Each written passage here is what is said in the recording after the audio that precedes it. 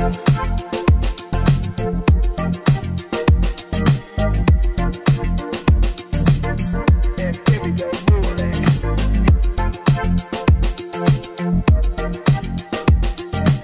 what is up guys, I'm KBHD here, and this is the iPhone 8 review. And yes, I know, iPhone 10 is like right around the corner, this is true, but as of right now, this is the newest and best iPhone. So here's the thing, this is actually a really great phone in a lot of ways, but it's gonna tend to go under the radar, and really the only reason I'm telling you to probably skip this is because of that iPhone 10. It's just better. But I'm gonna try to review this phone in a vacuum as if we don't know that this is about to be one-upped. So this is everything you need to know about iPhone 8. So on the outside, aesthetically, it's very similar to iPhone 7, of course. Same layout, it's the same dimensions actually, so old cases will work with it as well. Same camera bump, same general look. It just looks like an iPhone again. The one biggest difference, besides the new colors, is the glass on the back. So this glass is a bit heavier, a bit grippier actually than rounded metal, and a bit more fingerprinty naturally. But most of all, it's more breakable than aluminum. So that's something to note. Even if you are using the strongest glass ever Apple, it's glass. The fit and finish is really nice though, as you'd expect. Everything on the back of the phone is underneath the glass. So the Apple logo is no longer a cutout in the metal, it's behind the glass. That iPhone logo, the text is behind the glass. Even the dual flash is under the glass, so it's all smooth to the touch. But the main reason they went with the glass is wireless charging. So iPhone 8 now supports Qi-enabled wireless charging through that glass. So any of those wireless charging pads you see at Starbucks or on those IKEA tables or at a Samsung user's bedside table, the iPhone can now use those too. Nice. Clearly not first, but still nice. It doesn't have to be first to be nice. In fact, it's really nice that the iPhone is getting Qi-enabled wireless charging and not some proprietary standard, because that now means we're gonna start seeing these Qi wireless charging accessories everywhere that work with all of the phones that already support it. I mean, think about it. If the iPhone can make the Apple Watch an accessory, the most popular watch in the world, then seems like the iPhone getting wireless charging should also be able to make that pretty popular too. Thanks, Apple. And also, if you're thinking what I'm thinking, then yeah, that space gray iPhone 8 is another fingerprint magnet for real. Reflections I can deal with, that's just something that's on every glass phone. Fingerprints, not so much. They show up a lot more on the space gray, but you can grab a dbrand skin to cover that up, and it might actually look better with the matte black than the glossy space gray. Just throwing that out there. So I'll link this one below. So around the front, the iPhone 8 and 8 Plus have mostly the same displays as before. Still IPS, still the same resolution and everything, but they now support True Tone, which was something that was in iPads before. Essentially what it does is when you turn it on, it adjusts the color temperature of the screen to match the lighting of whatever environment you're in. So under certain lights, it makes the display itself more yellow.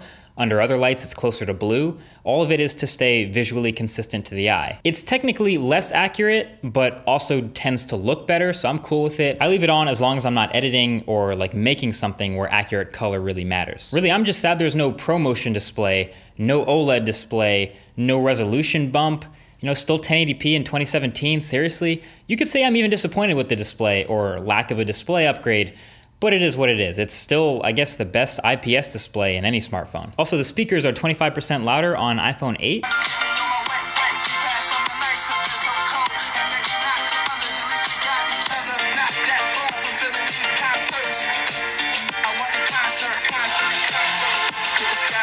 Honestly, I don't hear much of a loudness difference. It sounds to me more like a clarity difference. These just sound better. But yeah, everything else new about the iPhone 8 is on the inside, and that would be with the cameras and the specs. So when we originally got this announcement, I thought this would be some pretty minor upgrades, you know, slightly new camera bump. We see that every year. And of course the new specs, the A11 Bionic chip, it'll be faster, but we may or may not notice that. But these two things have actually really impressed me, and it turns out they've actually enabled some things that literally no other smartphone right now can do. The A11 Bionic chip is ridiculously powerful. It is the fastest chip in any smartphone right now, and it's not close. The benchmarks show it, the everyday use shows it. It's more powerful and more efficient than any other chipset, which is awesome in a phone. So because of this, number one, battery life has actually improved significantly because of this efficiency.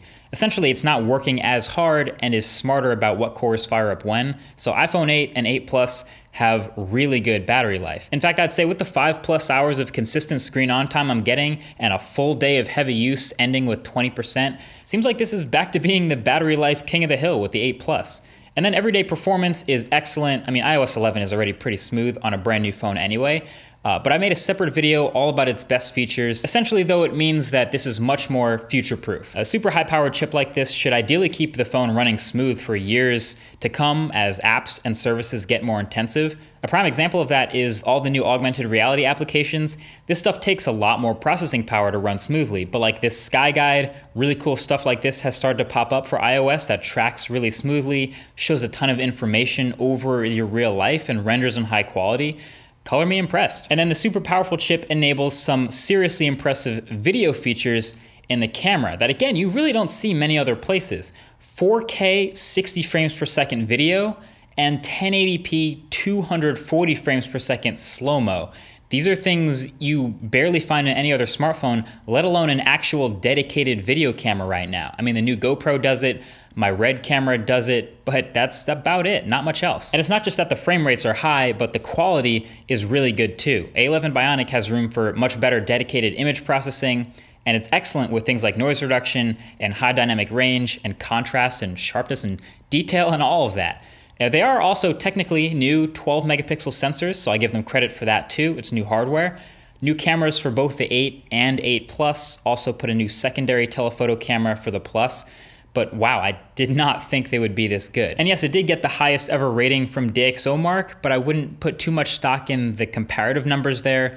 Just know that photo quality has taken a noticeable step up. And even though the next Google Pixel is right around the corner and iPhone 10 with slightly better glass is also incoming, the photos I've gotten from this phone have pretty much cemented it in the top 5 smartphone cameras of this year.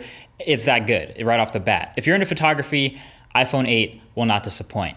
There's also the new improvements to portrait mode on the 8 Plus. So you can now take these portrait photos and adjust the portrait lighting effects during or after you've taken the photo. And they try to mimic different types of contrasty lighting if you're trying to take that to the next level. They're a little bit interesting. The first few actually do a pretty decent job. I think they're likely to get better with software updates in the future. The last two, though, with the super dramatic stage light, they kind of look a bit more like cartoon cutouts if you don't get them perfect. So I would advise to, I guess, use them sparingly unless you want to be the first one with that stage light profile picture. So yeah, the camera is really good. The performance is really good. The battery life is on point.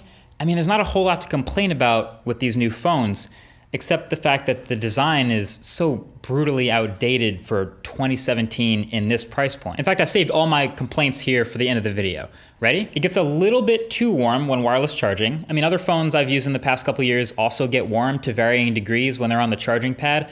iPhone is definitely near the high end of that spectrum. And wireless charging isn't perfect. You need contact with that pad, and as soon as you want to use the phone and pick it up, it stops charging, unless you pick up the phone and the charger every time. But that's not unique to the iPhone. It doesn't come with the USB-C fast charger in the box.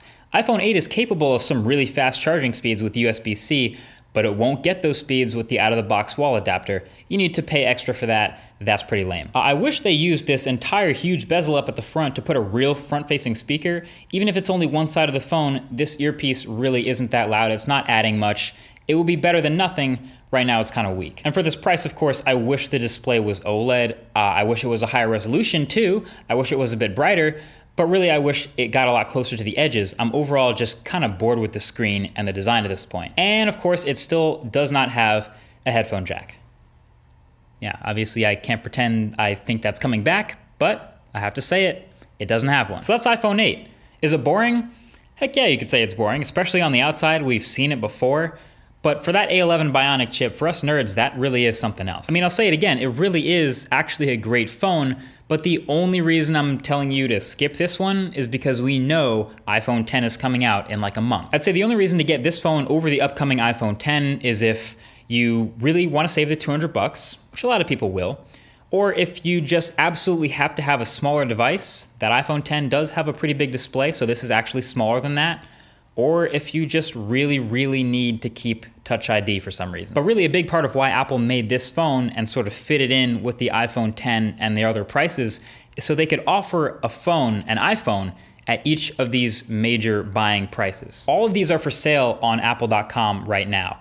And that's a nice even spread. It's a gradient of prices to offer an iPhone for any budget. So the timing is kind of weird with iPhone 8 coming out right before iPhone 10, and it's probably very tempting to pick up iPhone 8, but you already heard what it said. So to spring all this money right now for what's about to be the second best iPhone, I mean, it's not a bad phone, but when the better one's clearly around the corner, seems like it's an obvious choice to recommend that one. Feels weird to tell you to skip a great phone, but there you have it. But hey, even if you do go with iPhone 8, you probably won't be disappointed. There you have it. Thank you for watching. Talk to you guys in the next one. Peace.